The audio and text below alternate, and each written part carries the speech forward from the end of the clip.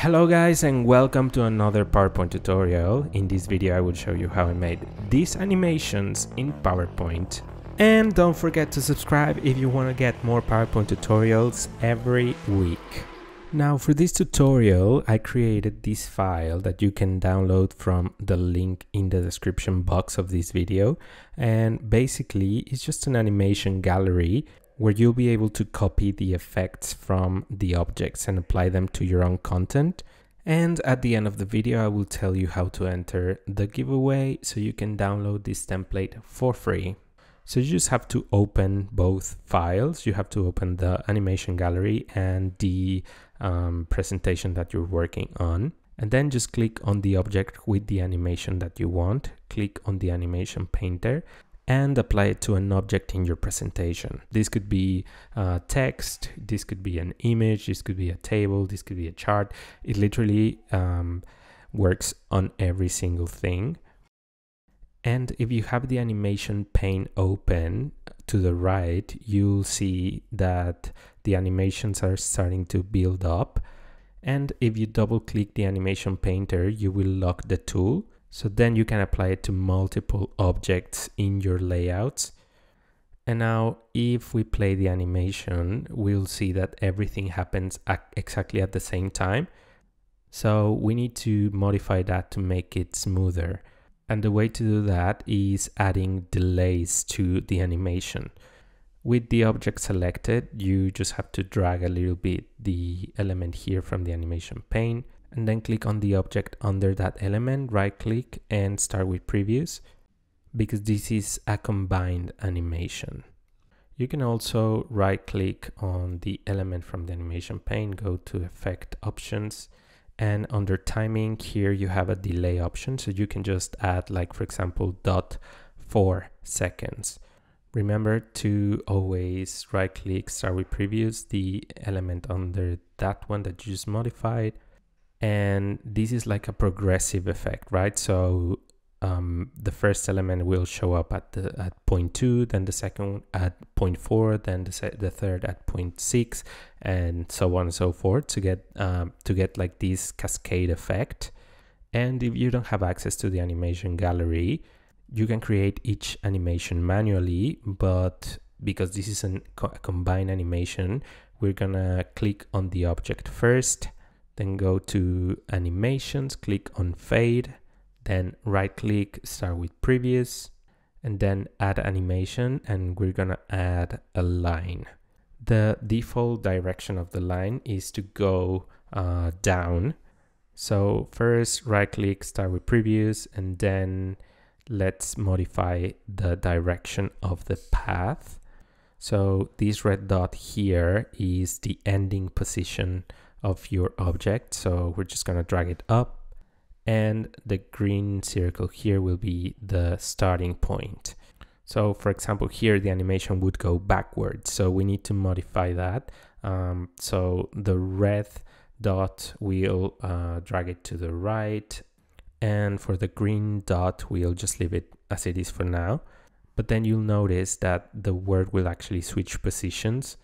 And to fix that, we'll obviously need to play a little bit more with the dots here.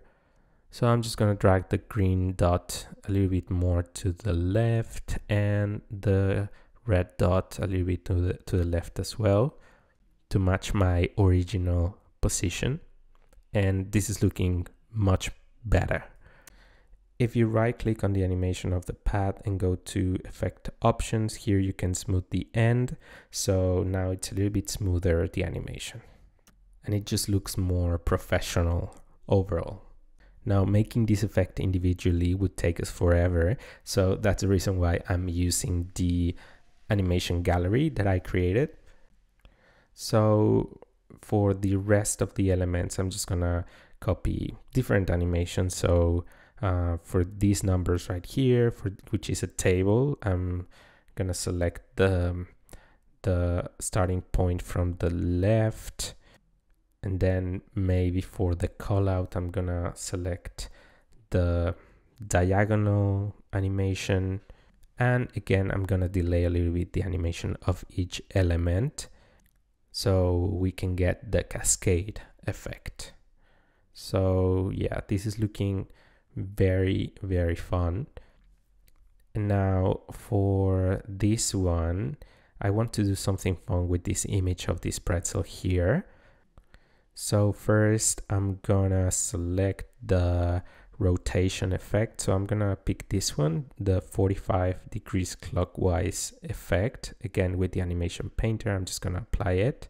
And it's looking a little wild now, but I'm gonna right click on the effect from the animation pane, effect options, and here I'm gonna change the degrees to 15, so it's a little bit more subtle. And yeah, I think this is looking way better. Now I'm gonna repeat the process with the rest of the elements from this layout.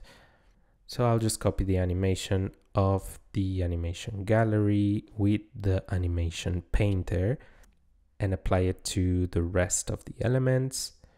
And now the animation pane is different in PowerPoint for Mac. Unfortunately, you don't get like this timeline as you have it here. Now you'll notice if you have PowerPoint for Mac, you'll notice that you don't have the timeline from the animation pane. This can be a little bit annoying, and unfortunately that's just the software is the way that Microsoft did it for PowerPoint for Mac. So yeah, it's I'm gonna try to do another video with the differences between PowerPoint for Mac and PowerPoint for Windows, because it's a little bit different. Now for the fourth layout, I'm gonna repeat the exact same process, go to the animation gallery and pick an effect, copy the animation painter and just apply it, and then delay the animations. And honestly, this is so easy and quick with the animation gallery. And honestly, you're gonna use it so much for every single presentation that you do. It's a life changer if you do presentations often. And now I will give away the animation gallery to 10 people that comment on this video. You have to be subscribed to the channel, and I will select 10 people randomly on the 1st of February. So hurry up and enter the giveaway. Now the last thing to do is just to select all the slides, go to transitions and click on fade. And that's pretty much how I achieve these animations in PowerPoint. Please remember to subscribe to enter the giveaway, and thank you so much for your support, and I will see you in my next video.